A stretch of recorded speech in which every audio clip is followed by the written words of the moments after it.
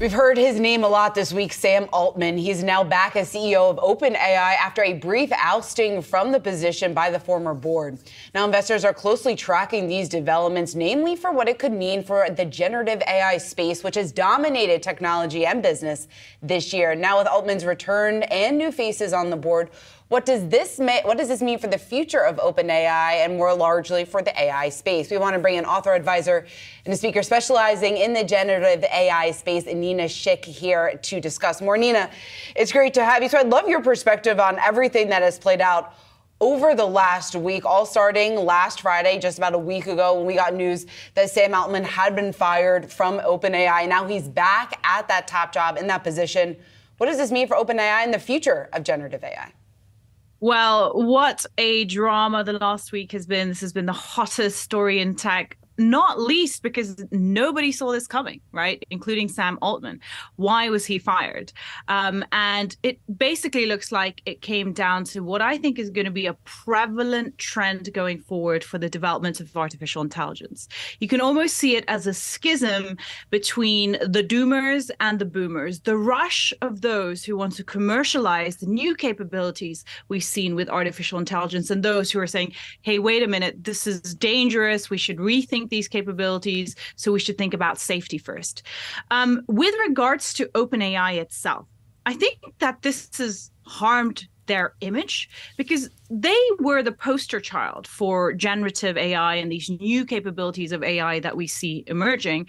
And yet the whole coup and then reinstatement of Sam Altman made them look quite amateurish, right?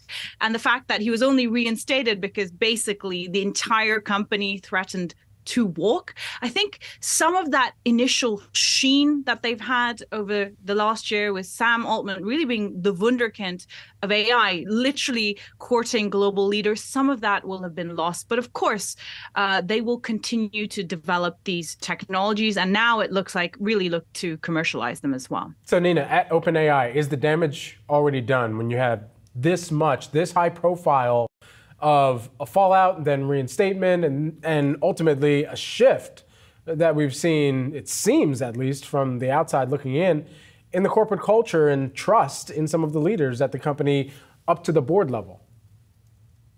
I think that is where they're going to be hit, right? With regards to trust, with regards to, their corporate governance structure. Like I said, for the past year, it's been about a year since ChatGPT came out. OpenAI has been riding high, and Sam Altman has really been kind of the epitome. I mean, he's a brilliant mind for, the incredible advances that are now happening in AI research.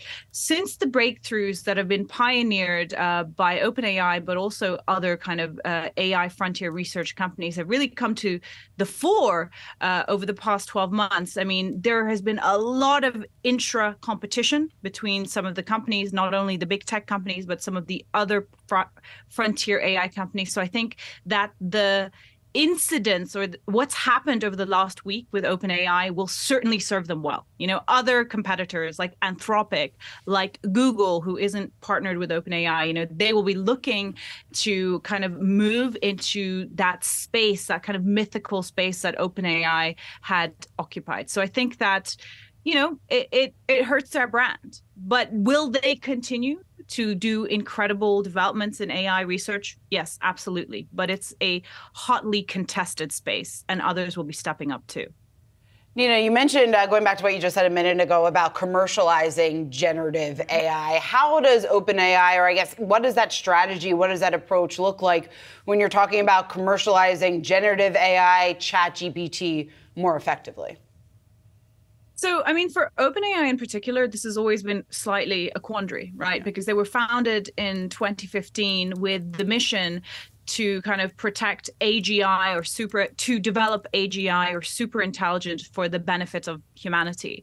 And what ended up happening last year was that they released an incredibly sophisticated large language model, ChatGPT, which for the first time really started to show us the beginnings of the so-called intelligence revolution, the capacity for AI systems to be able to augment and plug into human intelligent and creative processes, right? So for ChatGPT alone, for the past year, I've been speaking to multiple businesses who are thinking about how can we deploy a large language model like this within our organization for efficiency, for cost cutting, and actually, can we use something like this also to generate revenue? Can it help us come up with new strategy, with new ideas, with new predictive analysis? And that's what we've been seeing over the past year, not only with OpenAI and its ChatGPT product, but really the development of large language models across kind of the spectrum of big tech and frontier AI companies. So it's also worth remembering that large language models are the rage today, but they're only one kind of generative model, right? These capabilities are going to continue to increase, not least because the incredible amount of talent flowing into the space, as well as the money and the fact that pretty much all of big tech have become AI first companies. So I think we will continue to see these capabilities being developed at an exponential rate, as well as the adoption curve being higher than any kind of general technologies we've seen in the past. I think it'd be bigger than the internet. So when it comes to the world of work, and where the applications will be, that's really like asking how long is a piece of string. Because when you think of AI, it's more a meta technology than a technology itself. It's the technology that's going to enable platforms, it's going to enable applications, it's going to enable tools and products. So that's really what I see happening in the next few years with AI. Yeah, my family was certainly trying to rage on large language models over Thanksgiving, but we got distracted by that food, Nina. Just lastly, while we've got you here, I got to ask, when you've got this type of partnership that Microsoft announced earlier this year with OpenAI that came with a very hefty sum of capital that they're putting towards making sure that they've got the ability to develop on top of what OpenAI has already been able to introduce into the market. OpenAI burning through a lot of cash right now to make sure that ChatGPT can still run and everybody could run some kind of, just boneheaded search queries at times. But at the other end of this, you've got a company in Microsoft that looks at this play out. Do they lose confidence? Do they have any of that waver given the structure at OpenAI right now?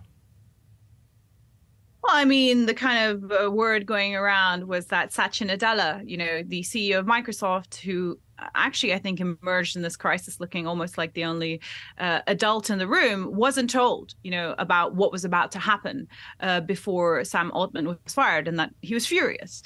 Nonetheless, I think that they will continue to work with OpenAI because the fact of the matter is that they have built an incredible company that has pioneered sensational breakthroughs in artificial intelligence that have, in a short space of time, completely changed the landscape and have completely changed the world. I mean, the release of ChatGPT will be a historically seismic moment.